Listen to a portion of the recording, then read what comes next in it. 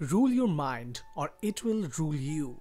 Buddha said it once. Same goes to our emotions, as our mind always tries to control us, throwing different emotions. And if you are not aware of it, it takes over your life. That literally means you lose control over your life. So here is a Japanese technique called Morita Therapy that helps you to rule over it by accepting your emotions without trying to control them.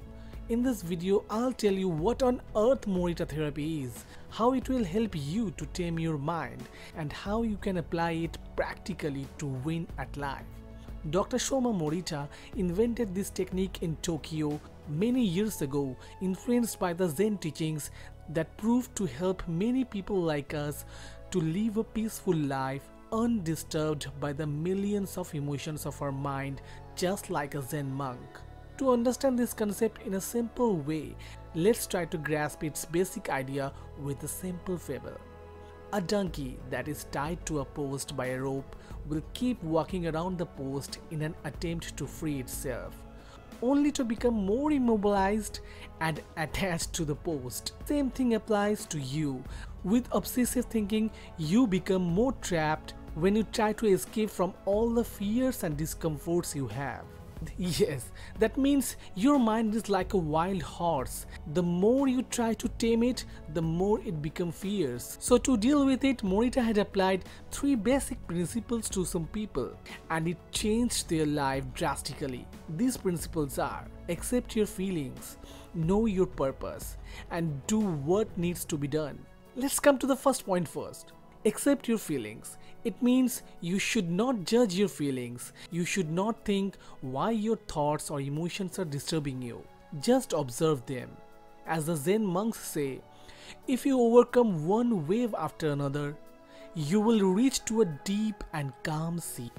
Here you can apply the rule of the monk, Thich Nhat Hanh, like saying to your emotions or thoughts, hi emotions. It can be emotions that you are experiencing. How are you today? Let's sit beside me. I will look after you. The second one is know your purpose. Without a goal, you can't score. Said by Casey Neistat. This is so true. A purpose in your life is so important because it overpowers your emotion.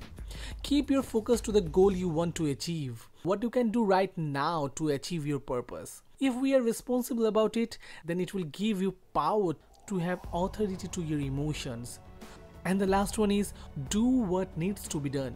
Do not worry how to get rid of the signs of not influenced by the emotions. Instead of that, pay attention to the present moment. Learn from the mistakes and keep on making different findings with various experience you have. So keep on mind these 3 valuable principles. I'm repeating this again for you. Accept your feelings, know your purpose, and do what needs to be done. Now, you might say, Madyati, it's okay, but how can I be consistent in applying these principles every day in my life? So, to implement this in your everyday life, here are some things that you can do. Number 1, be mindful. Just observe the strong and not so strong emotions that are coming in your mind and repeat it. Number 2, start writing journal. Dump everything that is coming in your mind. Don't worry about the writing style. You are not writing a college thesis. Number 3, do some physical movement every day, like walking at the parks, doing exercises, or even taking pottery classes. And most importantly, do meditation. Hope this will help somehow. This channel is all about self-growth and spirituality. So share this video with at least one of your friends, so we can grow this community with the like-minded people like you.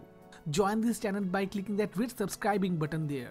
And if you click that, a cute little bell will appear. Click that too, so that you can get all the notification when I post a video, just like a message.